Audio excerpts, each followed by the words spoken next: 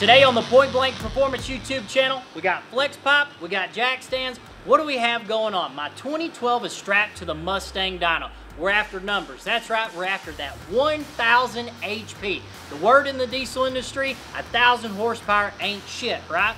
Well, it's not about what your buddy has, but it's more importantly about what you have. And today, I've got my 2012 strapped to the dyno, fighting for that number. More importantly, we have our exhaust manifold installed on the truck. That's right, we're doing R&D and testing on it. You look at this manifold and you go, hey man, when I pop the hood on my 6.7, mine doesn't look like that. That's right, because this manifold is for the second gen swap guys. Exactly what I have installed underneath the hood. The S400, we got a big charger underneath there. Now guys, what's a manifold do? Simply transfers heat from your cylinder head to your turbocharger. Spools it, gets it ready to go, right? Simple as that. How's ours made? We take 2 halves of 1018 cold rolled steel, machine it inside our CNC here at Point Blank. We also have our T4 flange, that's a high flow. And we can feed all the horsepower to that turbocharger. Take all that, weld it together, boom, you're making power. Guys, we've got our truck powered by our C4 HP package. Let's get this thing warmed up and check out the build.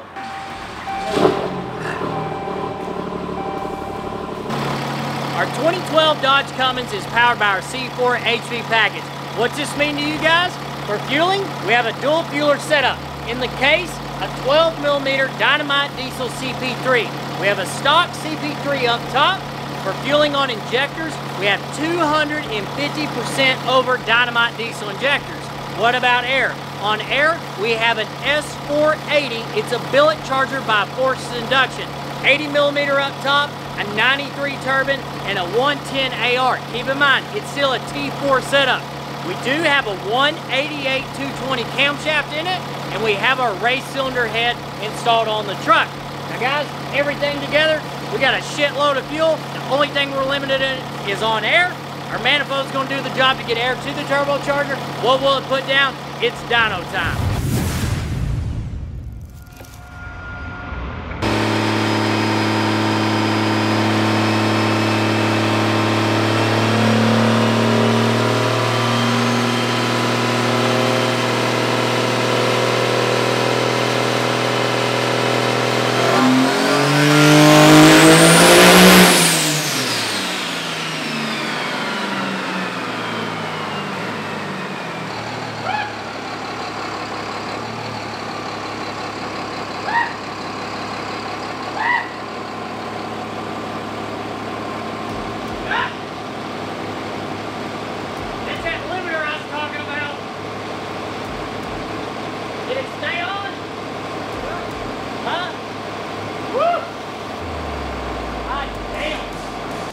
So we got our starting point. Where do we end up on horsepower?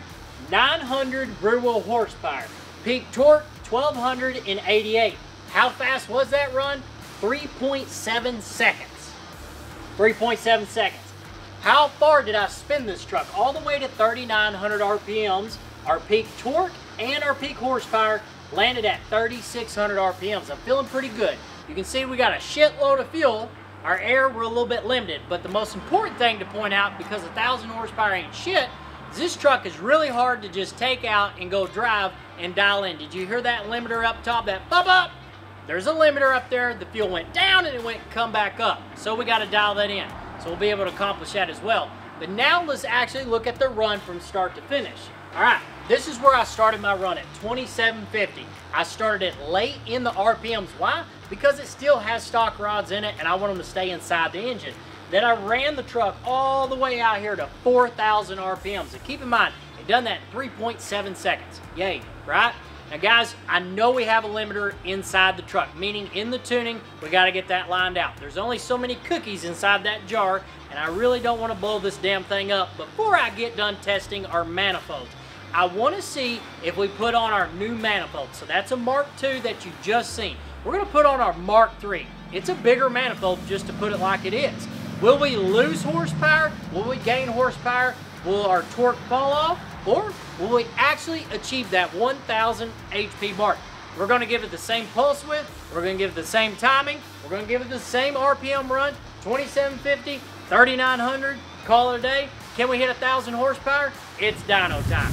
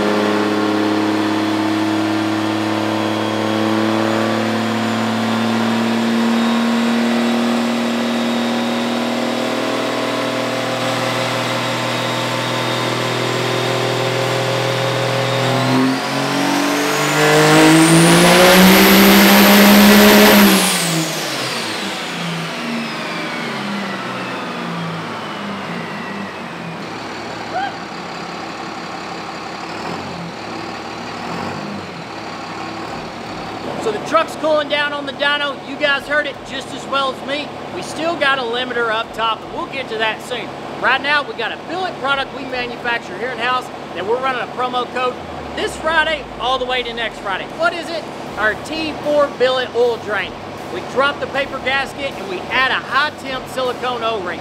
We've been testing on my truck because the EGTs are hot as hell on it, so if we're gonna melt it, we're gonna melt it on that one.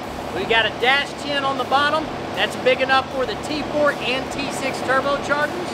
This Friday, all the way to next Friday, pointblankperformance.com, you get $5 off each and every oil drain. Not limited to just one, but as many as you want. Type in the promo code CHASING, just like we're chasing that 1,000 rear wheel horsepower. Speaking of that 1,000 rear wheel horsepower, let's go to the graph and check out that horsepower. Small recap on our Mark II exhaust manifold. We did that run in 3.7 seconds. Our peak horsepower and peak torque landed right at 3,700 RPMs. We had 900 rear wheel horsepower and 1,288 feet-pound of torque. Now let's compare the data. We are going to what we just ran, and then we're going to the Mark II. Now the fun part, now to compare. To decipher this graph for you guys, the filled in line is the Mark III, what I just ran. The faint line is the Mark II. You can see the gap between the two. We're getting there. Okay, so now let's pick two places. Let's go at 2,900 RPMs and let's compare data. 2,900, right? We're getting into some power. 2,900, our Mark II exhaust manifold on the horsepower made 239 rear wheel horsepower. 239. Cool. Our Mark III that we just ran made 388. So roughly 150 rear wheel horsepower more on our new manifold. Now let's get into some big power. So now let's go to this 3,600. Let's go to 3,600 and let's compare apples to apples. Turbochargers boosted up, we're good to go. On the Mark II, the previous manifold, it made 795 rear wheel horsepower. The Mark III that we just ran made 865, about 70 horsepower more. So 70 horsepower at the same exact RPM, 3488. What about torque? The Mark II, the previous manifold, made 1196. The Mark III that you guys seen made 1303, 100 feet-pound more. So we're getting there. What do we end up making? Because we're kicking ass all along through the graph, but we want to see that end result. That end result ended at this. We made 880 rear wheel horsepower, lost 20. We gained a little bit of torque, 1310, because we were on our way to kick that one's ass, right? And our run was a little bit slower, 4.43 seconds, but our power came in sooner at 3,500 RPMs instead of 37. So here's the big picture in the truth. The truck has the same exact tuning on it. You guys heard the limiter before, the limiter later. We do not have the limiter out of it. I want to run the exact same file, that way the numbers wouldn't be skewed. And again, we're only running one time of each. So guys, my ultimate story is this. We're not going to be running that same exact file in it. We are going to change up the timing. We're going to add some rail pressure to it. We've got a shitload of smoke. I'm going to change out to a bigger charger. I'm going to get on the phone with Force Inductions and say, hey, give me a bigger turbine. I'm still going to stay with an 80. Let's let this bitch eat. So guys, we are going to reflash the truck. We're going to swap out. We're going to start backwards. We're going to go with the Mark III. We're going to max it out. We're going to hit that 1,000 rear wheel horsepower. And then we're going to put the Mark II so we can give them an even gauge. So hopefully you guys are having just as much as fun as we are here at the shop. We're trying to accomplish a couple things. One, we're trying to R&D and test a product here in-house on the dyno so you guys can see what it actually puts down. Number two, maybe you've got your Cummins modified, but you haven't pushed it to its limits yet because you're afraid of, well, can I actually hit that 1,000 horsepower? Keep in mind, this truck still has stock rods in it, and I'm going to push it to that 1,000 horsepower. So that way, maybe if you grab a manifold, some other products, put it all together, go to a dyno event, bust out that 1,000 horsepower, the girl of your dreams, you bust that out, and y'all become married. It's beautiful, right? So guys, I'd love to hear from you. This is your chance to like, subscribe to the YouTube channel. Maybe you've got a Cummins, maybe you've put that 1,000 horsepower down on a T4 exhaust manifold. Drop them below, drop us a comment. I'll get in there with you and holler back. Also, check out the website, got new merch, new billet products. Like, subscribe. We'll see you back here next week at the Point Blank Performance YouTube channel.